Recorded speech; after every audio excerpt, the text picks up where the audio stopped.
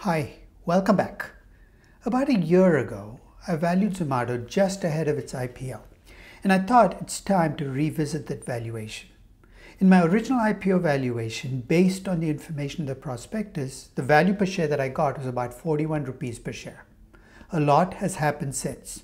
The market very clearly had a very different view about the company than I did, because the stock premiered at 74 rupees per share, that was the offering price, but soared on the very first day to 137 rupees. It was up 51% on its first day. And it stayed at high prices through much of 2021. Well, this year, 2022, has been a letdown for the company. The stock price has come down, and especially in the last 5 weeks, the selling seems to have intensified. Some of it can be traced to the company's acquisition of Blinkit, another Indian company that does grocery deliveries. Some of it just seems to be disillusionment with the stock overall. So the stock at 41.65 rupees just a couple of days ago, I thought it was time to revisit my original valuation, update it, and take a look at where to go next. So let me go back to July of 2021 when I valued Zomato based on the information in its prospectus. The story I told for Zomato was a big one, a story where Zomato would continue to grow in a food delivery market for India that would grow pretty much exponentially.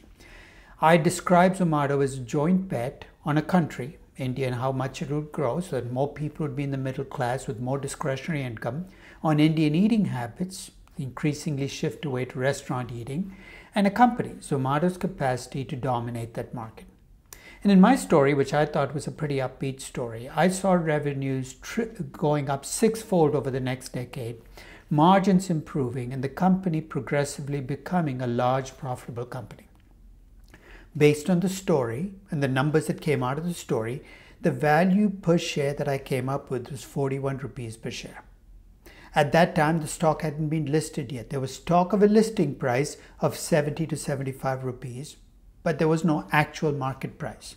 And I put that out as my value per share.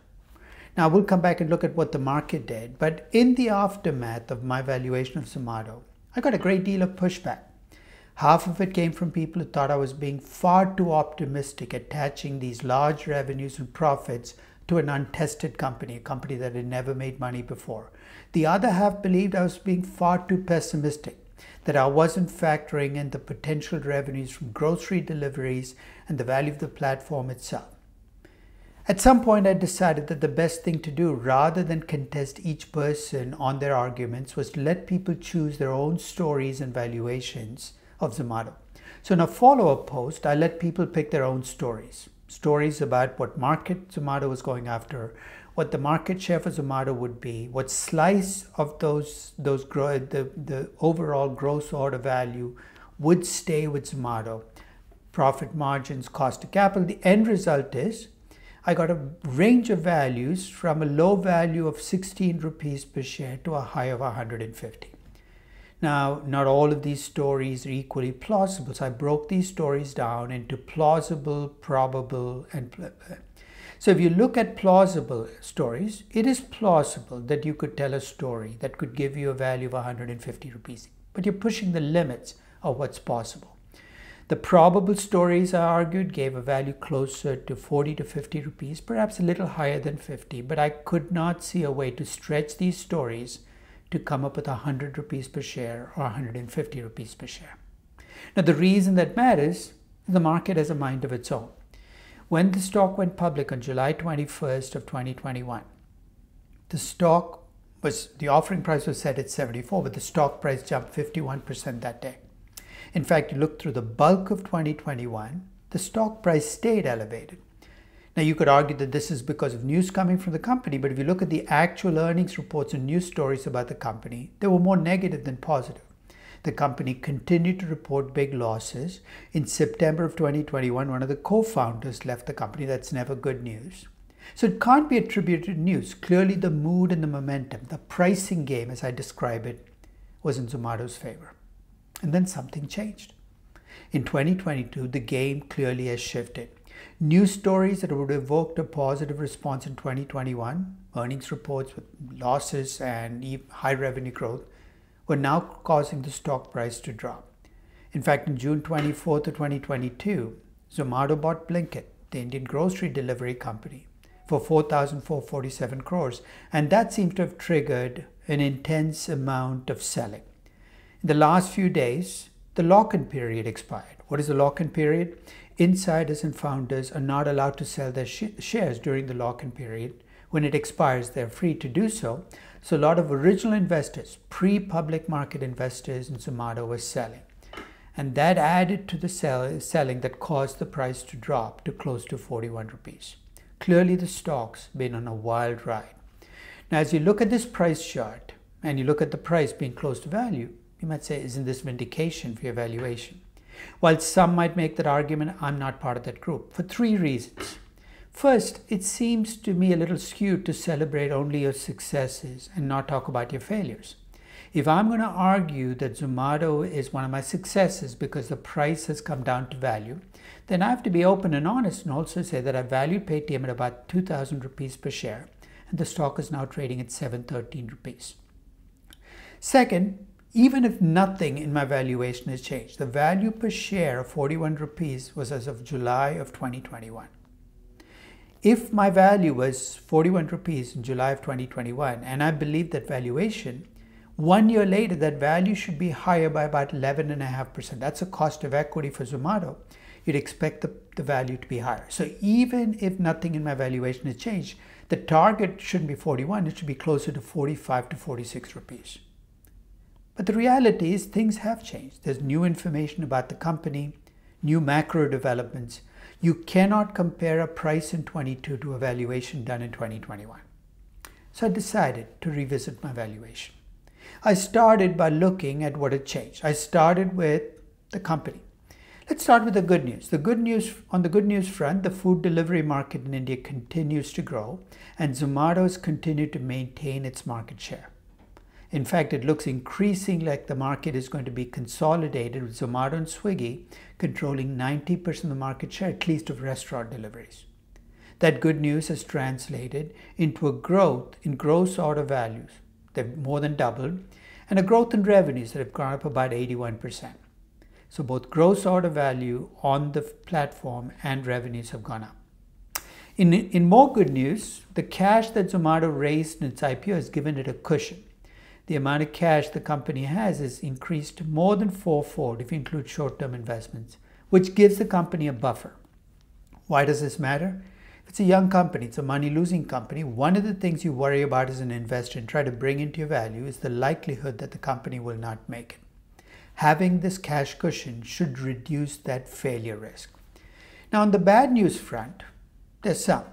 First, if you go back a couple of pages and look at revenues and gross order value, notice that the slice of gross order value, that's revenues, has dropped from 21 to 17%. That's a pretty big drop. That part of the drop is because of increased competition, part comes from higher delivery costs, and part of it comes from Zomato's entry into newer markets, a grocery delivery market where you get a smaller slice of revenues. In addition, the growth has come in fits and starts. And given that Zomato is a very active acquirer of other companies to incorporate into their business model, it's not clear how much of this growth is organic. In other words, Zomato is creating it with its own investing, and how much of it is acquired.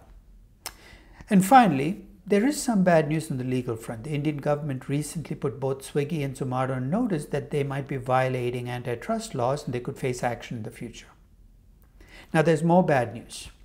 If you look at the revenue growth, it looks good, but if you look at the expenses, they're growing even faster than the revenues. The cost of goods sold increased by 128%.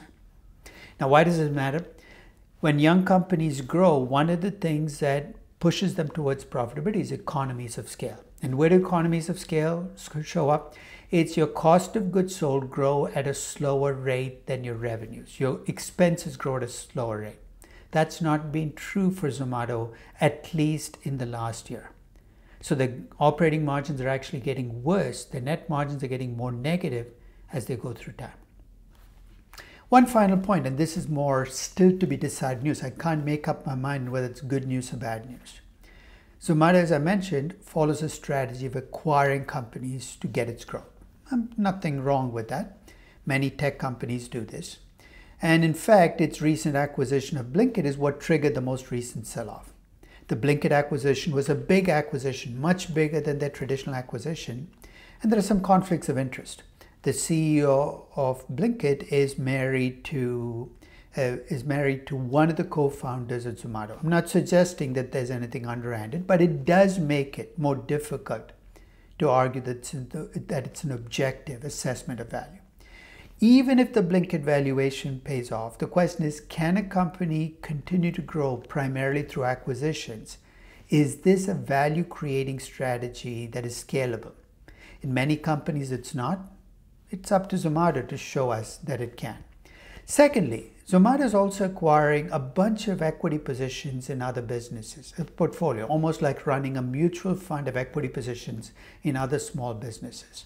The founders argue that this is good, that this allows them to create the building blocks for future growth, and I am willing to accept that argument. That said, though, if you create a portfolio of equity positions in other companies and you make it part of your company, it makes your company more difficult to value. It creates complexities.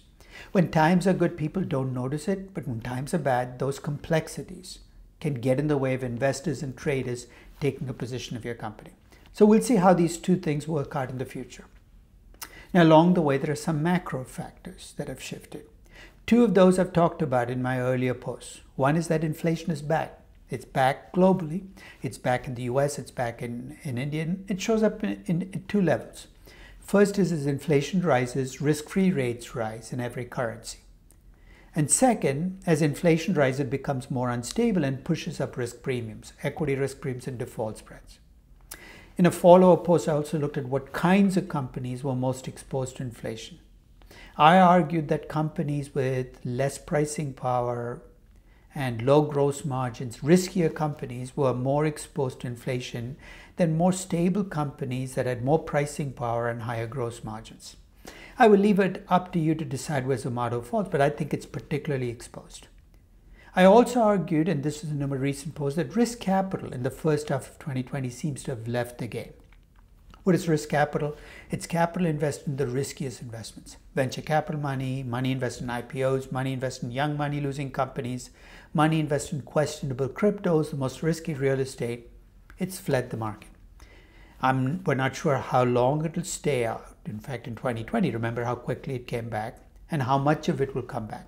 But it's showing up in two places. First, it's pushing up equity risk premiums in mature markets.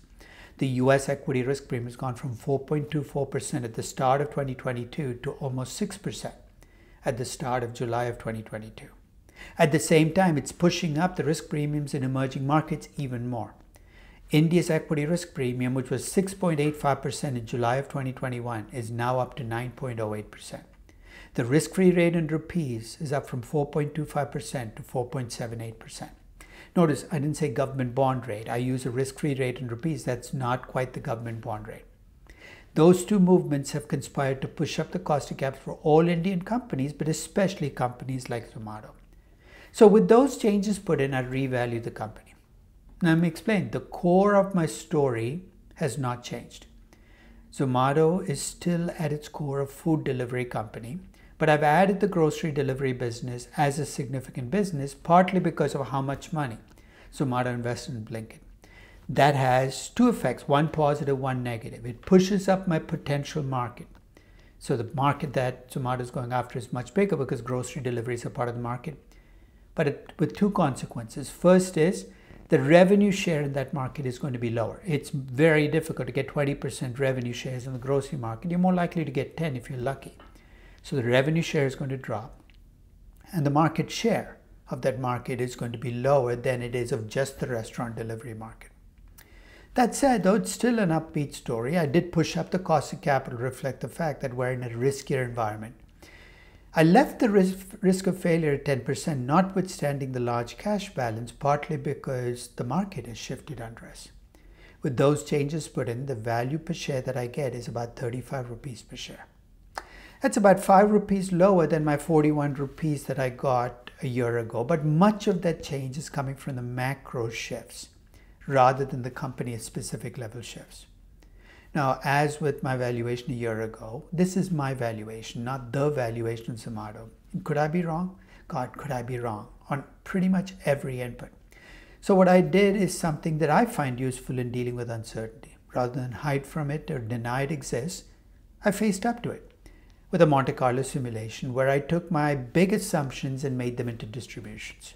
So the total market, which I'd set at, I allowed for a range on my total market, my market share, my operating margin, and I ran 100,000 simulations. The median value that I got of 34 rupees is very close to my base case value of 35, 32. Not surprising, because my distributions are centered on my base case inputs. That said though, take a look at the range of values, 14 to 89 rupees. Now those are the extremes.